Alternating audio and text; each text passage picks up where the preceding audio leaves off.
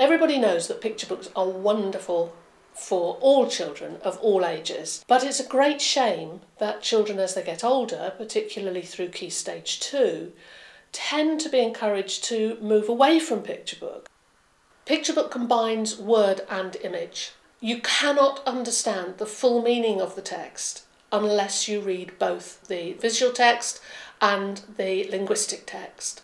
A book for older children often has the most sophisticated levels of meaning in the images. It uses visual techniques such as line, colour, shape, space to create meanings which they could possibly not understand if they were just written in words.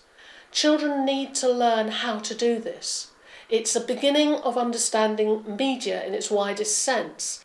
We tend to do an awful lot of work with picture books in the class, partly because we have children from 10 different nationalities represented in the class and a high proportion of children who have English as an additional language. We have some very bright children and also children with special needs, so we've got a real mix. And the beauty of picture books is that they're accessible to everyone. You can take them where you want to. You can do ordering, retelling. There's just so much for everybody in them.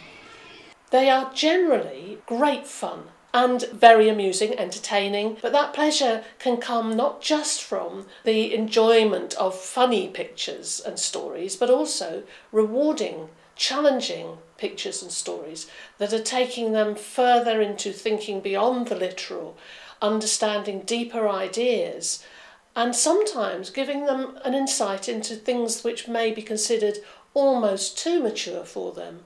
Ideas such as war, bereavement, relationships. Princess Smarty Pants is intended to make you laugh out loud, and it does, whereas A Child's Garden could actually make an adult cry, and children know how serious the story is.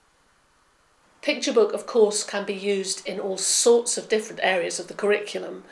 They are very powerful for the use in English, but they can also be used in other subjects. For example, history, geography, environmental studies, and even those subjects that you may not associate with literature, such as maths and science and technology. There are picture books that you can use to support those subjects, such as The Maths Curse by John Sheska. This book about the colonisation of Australia, which gives a version of a story which is very difficult to tell, but with the images and the ideas, children at the top end of juniors and into secondary school can begin to comprehend the story. Picture book enables us to teach literary theory. Little children can pick up on character and setting and atmosphere and mood, even more so as they get older. When the text is telling them the story, they are looking at the pictures that tell you something about the character.